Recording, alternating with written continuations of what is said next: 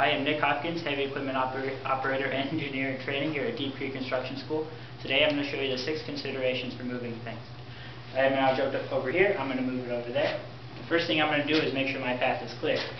People can get hurt if they pick something up and they trip over another object if they didn't make sure their path was clear. The second thing I'm going to do is size up my load.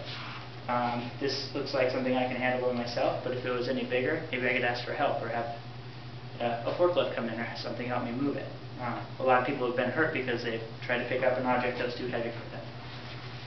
The third thing I'm going to do is grab it while on one knee. A lot of people have been hurt grabbing an object, going straight down, lifting straight up. So I'm going to grab it on one knee. I'm going to hold it close to my body. The fourth thing I'm going to do is roll back and push up.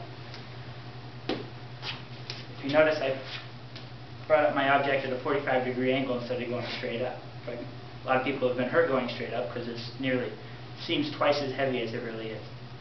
The fifth thing I'm going to do is I'm going to turn onto my feet, not with my trunk. A lot of people have been hurt turning with their trunk, twisting their back arm the wrong way. The sixth thing I'm going to do is place it properly.